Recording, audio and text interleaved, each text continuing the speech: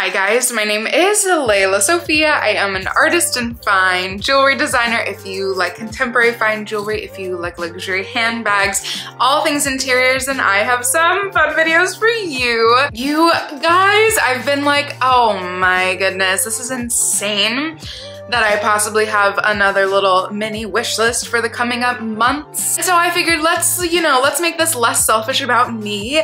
I'm going to show you my absolute favorite bags that I am completely, utterly over the moon with as of the current fall winter 2024 season. First and foremost, if you guys are new here, thank you so much for tuning in. I can't wait to see you in all of my future videos. Make sure that you like this video, subscribe to my channel, follow me on Instagram at lelasophia jewelry.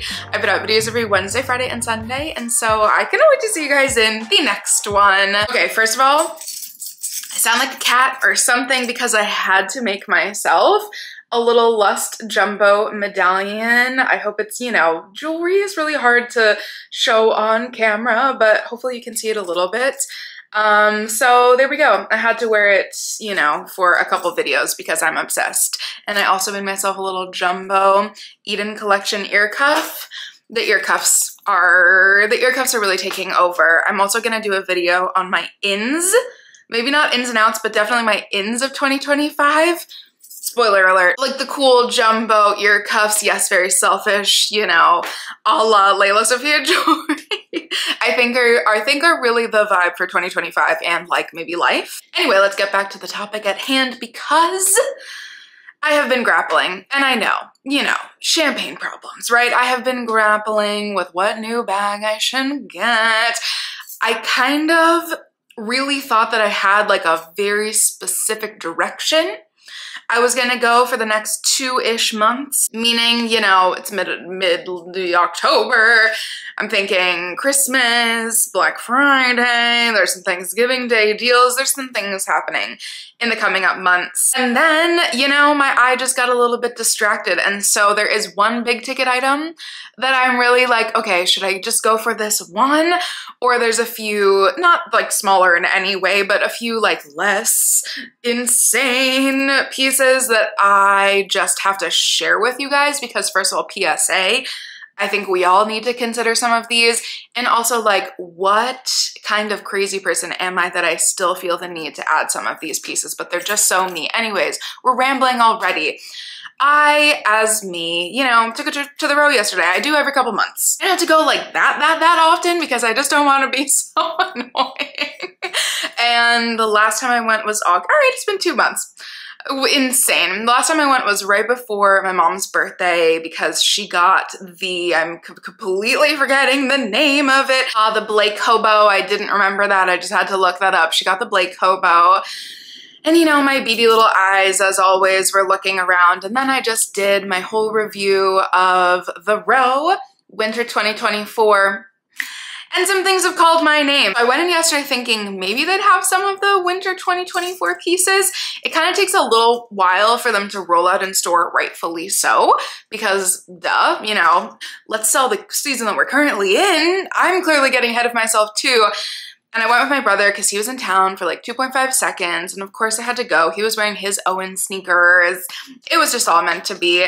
We went in, saw my favorite people at the row, and I was like a moth to a flame. One of the times over the summer that I went in with my butter yellow, the row 90s bag.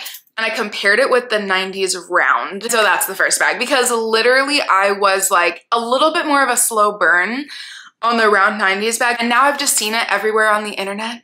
And these people are just so cool. It's so insane to me. Part 3 is coming up, don't worry, of my like very cool people and their very cool bags of the row, which I very much so enjoyed doing. And I put it up against myself and I was wearing my little Loro Piana ostrich extra pocket mini. And I was like, am I a crazy person? Because I already have the chocolate brown glove bag, a Chanel chocolate brown camera bag. I'm like, what else? My chocolate brown Abbey bag and the Loro Piana chocolate brown. But the row round 90s in the brown is like a deep, like almost black. It's more so fondant, like my Bottega. This is now just sounding insane that I have all these really, silly chocolate brown bags. And I was literally 5 seconds away from just bringing out my credit card. And my brother was like, You're insane. Even like my favorite people at the row were like, oh, it sounds like you have a lot of things. So that's number one, guys. Do I need to be that crazy? And just because it's something that I would wear. I just wear those bags constantly. Like they're some of my most worn bags in that chocolate brown color, especially since we're going into fall, winter, or we're already in fall. I can wear like the plethora of camel, different shades of camel coats and chocolate brown coats and just brown beige coats that I have in my wardrobe. And that kind of brown will mix with every single one. Anyways, so there's that. It also, I think, is a Luisa Via Roma exclusive coming in Sahara. I was really thinking of just going for that one, and then I realized it actually won't match with as many of my outfits. So I kind of am leaning towards the chocolate brown. And then one of my, again, I keep saying this, but one of my favorite people was just putting a bag away, and I was like, is that the color warm chestnut? Because I have not seen it in person. It's even better than I thought. I saw it in the clutch and I was like, oh my gosh. And then in the Dahlia bag, I was like, okay. So essentially, do I need the half moon in warm chestnut? I'll make that a quicker question. And just not for me, because I think I'm gonna restrain myself because I have so many of these like really light, cool tone beigey pieces. But if any of you guys have been waiting for the perfect shade of the original 90s bag, I truly think that the French beige is that girl. Like, it is such a good color, and I'm telling you, the fall winter shades that they always come out with are kind of perfection. And this is not one for now, but clearly, first of all, I just can never thank you enough, so I'm just gonna keep thanking you forever because gratitude, okay? Mary gave me the cutest little, like, not just a shout out, but really like the cutest, what's that called? Like, to put it simply, comparison between my mom's India bag, and she was thinking that I really need the Agnes bag, and I was like, you're absolutely correct. I had put that in my video also, which we probably filmed at like very similar times, and I was like, the Agnes bag is so good. And we know me, it's only coming in black right now, which I don't do black bags. And so honestly, I am just like, this mixed with the next one, should I be saving up like for a bigger ticket item in early 2025? Because that will come out in the spring. So that's like, it's been like January it will be releasing. It's coming. They already showed it in a photo in alligator or crocodile, one of those, in a brown. And so I already know, like, the Agnes sold out in 2 seconds on the Row website. And so I already know they're going to be bringing, oh, God willing, they'll bring it out in a brown. And so do I need to be saving up for the Agnes bag in the spring or the bag that I've been talking about? And the only reason I haven't really like, okay, saved up for it and just gone for it, or maybe, who knows, maybe it will be a Christmas situation. But the bag that I've been talking about so much, the Magda Butrym Jumbo Brigitte bag, okay? I'm obsessed. I am obsessed. It's not even funny. The suede is currently sold out, and I'm really having a difficult time debating whether to wait for a restock of the suede or do the pony hair, because the pony, like, I get it. Everybody's telling me they're both so delicate. They're both so delicate. We know me, okay? I love delicate but well-made things. That really, I've never said that way before, but that kind of describes the Row perfectly. That describes Magda Butrym perfectly. Bottega Veneta is much more hard-wearing, but like, we see the vision, So essentially, I'm okay with a bag that's gonna be like tattered and beaten up and really cool. Do I wait for one of those and really decide between either the suede when it comes back in stock or the pony hair? Because when else am I gonna get a pony hair bag? I can get other suede bags. That's kind of my thinking. And the only thing that's stopping me is the thing that I talk about all the time. The only reason I've never gotten a Margot is because the mini bags are working for me currently in my life, even when, God willing, again, one day, as I always say, God willing, when my life expands and I have more, beings to provide for and need more things, and it's not just me and my dog popping around town, when I need bigger bags, I can still stick my mini bags in my bigger bags. That's my girl math on that. And so currently I am like, will I just get that bag and it'll just sit there when the Agnes is like kind of the perfect in between? So that, I don't know. Well, I'm so confused. I'm a bit confused as to what to do. And we still haven't seen the bag that I've been talking about so much. We still have not seen the like burgundy shade come out from Magda Butrym, which again, we love the slow consumption, okay? Love the slow rollout from such a queen. Magda Butrym, such a queen. But it's not out yet for me to even consider it. So hopefully at some point, the Trapeze Brigitte bag will be releasing in that like yummy wine Bordeaux burgundy color. This is the real PSA section. Are we ready for that? And I hinted at this in my video with Moon and maybe even one other video, or definitely on my Instagram if you follow me on Instagram. There are, because excuse me, there's multiple. Dries put his heart and soul into his last collection. Again, we have to give so many claps today because Dries Van Noten. I mean, I'm sure there have been so many iconic like last creative director collections that they go out with a bang, I'm sure. But my goodness, just hats off to Dries because what? Like, apparently he still is heavily involved with like the fragrance and beauty side. And it's his company, you know what I mean? Just because he stepped down as creative director doesn't mean he won't be heavily involved still, just with somebody else at the helm. But when I tell you, there are two bags that I'm like, I showed my brother. Dries is my brother's favorite designer for life, for all time. I mean, you correct me if I'm wrong, but Dries was like one of the reasons why he got so into this like high level fashion, men's fashion. The clasp bag that looks like crinkled up, kind of folded, kind of worn. Is this not like completely up my alley? Smooth brown leather that I am dying. It also, I'm realizing, is not just all the things that I just ticked off that are like number one on why I love bags. Smooth leather, things that look worn, things that look like, oh, they just look like they could have been pulled out of your grandma's closet from 1920 or could have been made today. And it's a pouch mixed with a clasp bag. Me in a bottle, okay? That is literally me in a bag. To be more specific, I'm obsessing over this bag. Here's my thing of me being cheap, because I am out here to be a creator for us, okay? You guys hold me accountable if one day, God willing, again, this is a very like predicting, hopefully future gratitude video, but one day, if I'm out here getting gifted things, hold me accountable, okay? I still want to be looking for deals because I don't think it's feasible to be spending $12,000 a month on crazy amounts of bags. So I'm never going to be that person. I mean, listen, I will just never be that person. So I'm always going to look for a deal. And here's the thing is that Dries, as much as I think he deserves everything, those bags will probably be in the sale. So do I wait for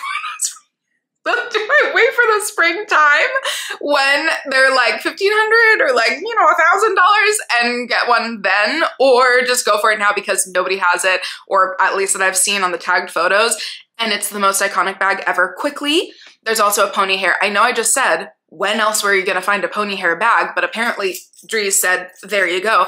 There's a pony hair square little clasp bag that I think I don't need, but it's iconic and I think somebody needs it. The price point, amazing. The quality, amazing. I love my little Dries bag right there, little orange that I've showed several times. So, you know, go back into those videos. I love her. And so Dries bags, the quality, everything. I got that at a Totokayo sale. Like, ugh, those PSA. Oh my God. And I'm so glad I just remembered this. It's coming in a baby pink. I don't even want to talk about it. It's coming in a baby pink because of course I want it.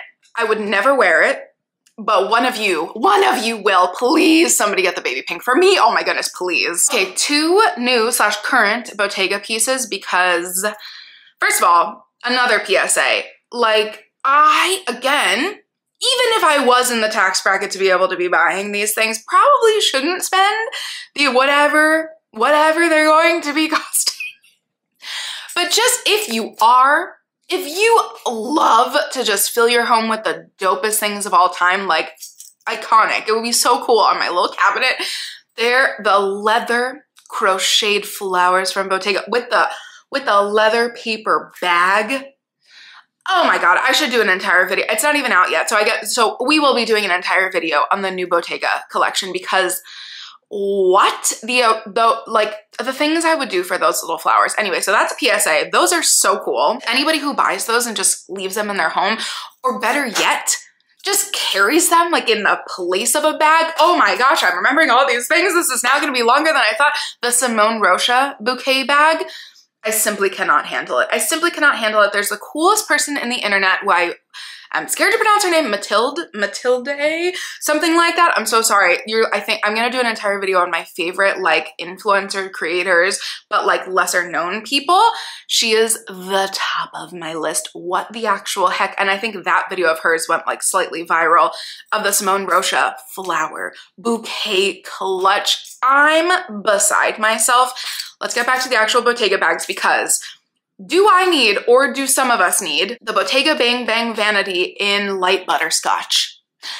Why is that my shade? And again, exhibit A of me being crazy between, do I need a Half Moon bag in warm chestnut? Love these names. Or do I need the Bottega Bang Bang Vanity in that shade, because I do need another crossbody bag. Like I really do. My Chanel gets like really sad and then I need to, you know, let her chill for a couple of days. I am mean. I am so mean. I destroy that bag. Anyways, I need another crossbody bag to swap in and out. But then as I was looking at the light butterscotch, tell me why, because we know I've been obsessed with the Lauren clutch and I love it.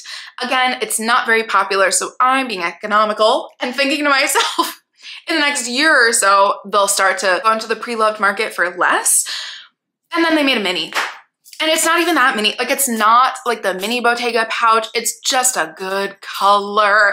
And I'm like, okay, is this the perfect size? Because this is just a crazy video. I'm really seeming insane because I'm like, I want this bag, but really I have one exactly like it. So for one more example of that, my Celine purse clutch, had to think about that. My Celine pouch clutch? I don't know. I never know the actual name of that bag, but essentially it's the same exact size as the Lauren. So I was like, all right, hold off. Now there's a mini and it's not even too mini. So it's like kind of justifiable. That is good. And we know when Bottega first comes out with styles, their colors are very limited. So there's no colors for me yet.